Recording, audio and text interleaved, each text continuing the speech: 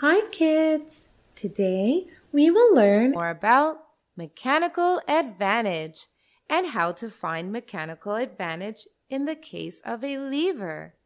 So let's start. Kids, mechanical advantage is the measurement of how much a simple machine multiplies a force. The bigger the mechanical advantage, the lesser force you need. Let's learn it with examples. We know lever has an effort arm and a load arm. And the bigger the effort arm, the bigger the mechanical advantage.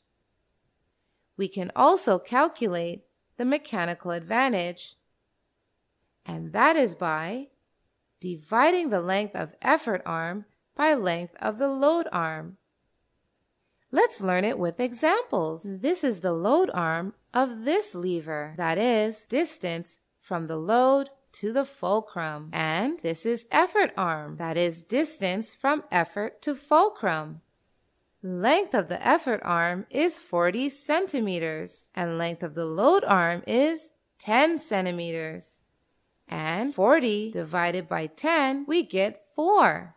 So, mechanical advantage of this lever is 4. That is, it will multiply the applied force by 4. If you apply 10 kg force, it will make it 40 kg force. In other words, in order to lift a weight of 40 kg, you need to apply a force of 10 kg. Here is another example. The length of the effort side is 60 centimeters here, and the length of the load side is 20 centimeters. Now, how can we find the mechanical advantage here? And the mechanical advantage is length of effort arm divided by the length of load arm. So it will be 60 divided by 20. That is 3. So the mechanical advantage in this case is 3. Now let's take another example. Here, the length of the effort side is 9 meters and the length of the load side is 3 meters. So mechanical advantage will be 9 divided by 3. That is 3. Let's find it the other way. In case of this lever, here we are given that the mechanical advantage of this lever is 3, and we have to find out how much force in kg is required to lift a weight of 12 kg. We know the mechanical advantage of a lever is the length of effort arm divided by the length of the load arm, and also mechanical advantage multiplied by the force applied in kgs equals the weight lifted up in kgs. So here, 3 multiplied by force applied in kgs equals 12 kgs. So force applied in kgs is 12 divided by 3. That is 4. So we need 4 kg force to be applied to lift a weight of 12 kg here.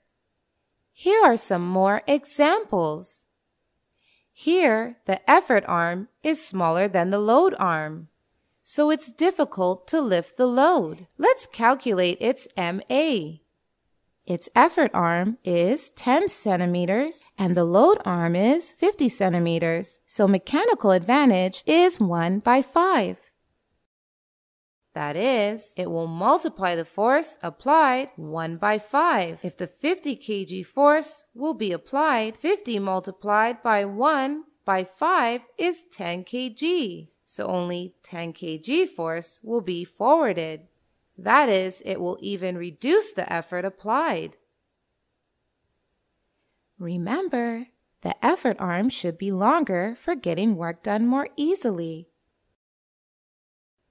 Here we have a scissor. In figure A, the length of effort arm is 20 centimeters and load arm is also of 20 centimeters. So, mechanical advantage is 1. In figure B, length of effort arm is 20 and load arm is 5 centimeters. So mechanical advantage will be 20 divided by 5 equals to 4. And the higher the mechanical advantage, the lesser the force required. So if you place the cardboard nearer to the fulcrum, the more easily it will be cut. Another example is of pliers. Here, the effort arm is 20 centimeters, whereas the load arm is much smaller, which is 2 centimeters. So MA, or mechanical advantage, will be 20 divided by 2. That is 10. So MA is 10, which is quite big. That is applied force will be multiplied by 10. And this is the reason pliers are able to do tough jobs. Here is another example. This is a Class 2 lever. Here, the effort arm is much bigger. Effort arm is 30 centimeters, and then the load arm, 10 centimeters. Mechanical advantage is 3. And here is a Class 3 lever, where effort is in the center. Effort arm is always much smaller than the load arm. And mechanical advantage is always less than 1. Less than 1 means it does not multiply the effort applied, but must be giving some other advantage. We will learn about it in higher grades. Here we have a tweezer. Here, effort 5 centimeters, and load arm is 10 centimeters. Mechanical advantage is 5 by 10, that which equals to 0.5. That is even less than 1. So, third-class levers do not give mechanical advantage.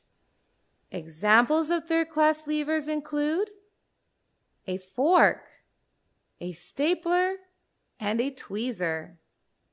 So kids, today we learn a lot about the mechanical advantage of various types of levers. Now go ahead and take a quiz to learn more. Bye-bye!